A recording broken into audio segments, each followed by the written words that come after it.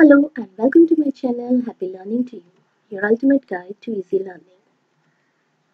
The topic for today's video is nutrition in plants, and today I will deal with the introductory part of it. Now before moving forward, let me appeal to you to like and share the video and do subscribe to my channel. Coming back to the topic. Now we all know that food is essential for all living organisms to carry out various activities. This process of taking food by an organism and its subsequent utilization by the body is known as nutrition. Now, components of food which are necessary by our body are known as nutrients. These include carbohydrates, proteins, fats, vitamins, and minerals.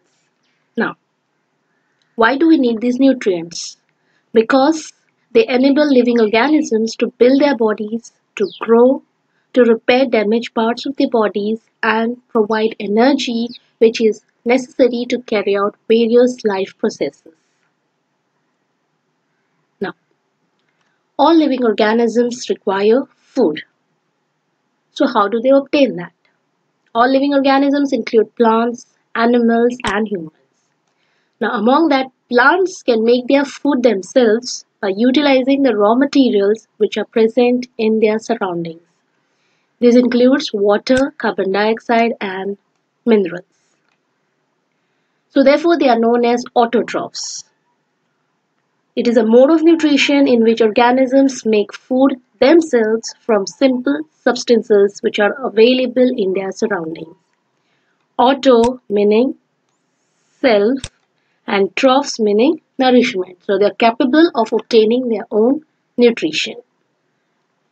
Next, animals, including human beings, cannot prepare their own food, but they need it for their survival. So how do they obtain it? They obtain it from plants or animals that eat plants. So either directly from plants or from animals that eat those plants. So therefore these organisms are known as heterotrophs. Okay, it is again a mode of nutrition in which organisms cannot prepare their own food. Instead, they obtain it from others. That's why the name heteros. It is others and trophs meaning nourishment. Next, this topic deals with mode of nutrition in plants, so we will focus on only plants. Now, plants, as you know, are autotrophic, wherein they have chlorophyll, which is a main component required for preparing their own food. And so, they are capable of making their food from simple substances. Next is heterotrophic. So, as the name suggests, they cannot prepare their own food. So again, in plants, there are certain plants. Among those plants, there are plants which cannot prepare their own food because they do not have this chlorophyll which is needed to synthesize own food. Such plants may be parasitic, wherein they depend on the food produced by other plants, or they may be insectivorous, wherein they trap the insects and digest them, ultimately obtaining nutrition.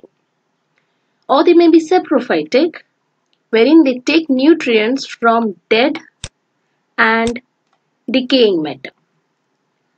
And the fourth heterotrophic mode of nutrition is symbiosis, wherein the organisms live together and share shelter and nutrients. So one provides shelter, the other provides nutrients.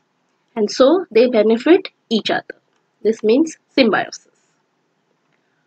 So this is all I had under today's introductory video. Please do like and share and don't forget to subscribe. Thanks a lot for watching.